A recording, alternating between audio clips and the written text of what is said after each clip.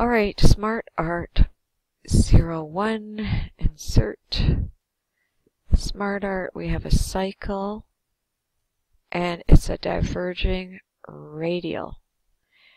And so this is what you start off with, but what you want to understand about all the SmartArt choices is you want to understand the pattern.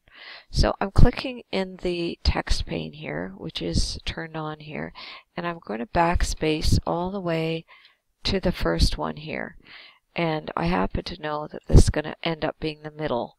And when I press enter, look how I have the red X, and it says, you know, this isn't happening. And what you have to do for this style is to click tab.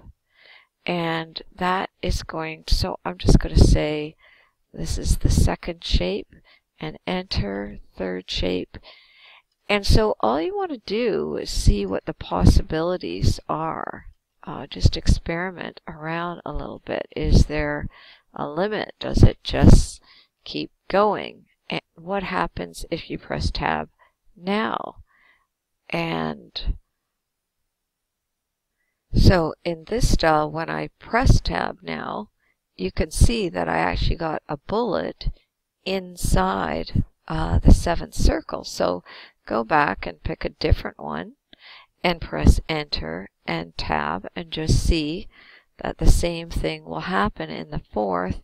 You just get a bullet point in that circle.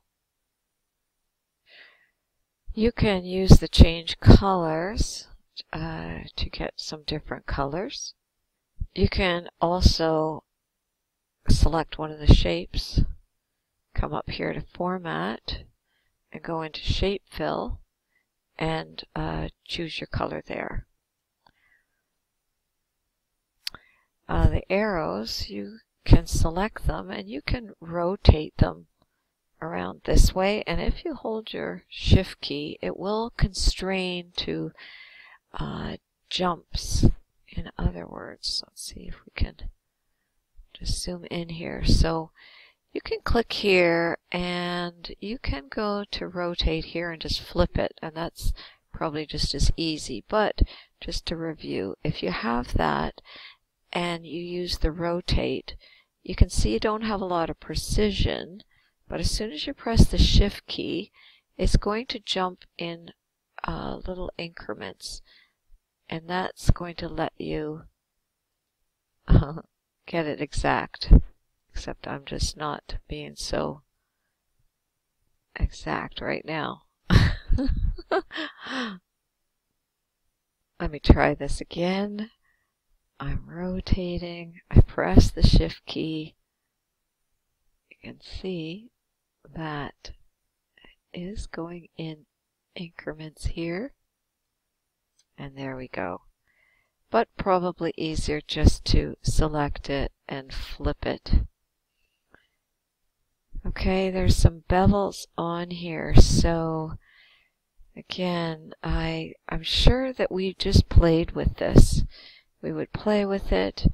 Up here, shape effects, we put a bevel on it, some kind of 3D format. That looks pretty good there.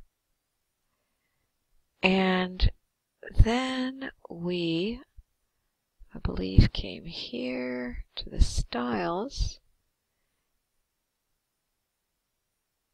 and now in here to the 3D options, and then we just played around with these settings to adjust them, like the depth here. That's one that when we start to increase that,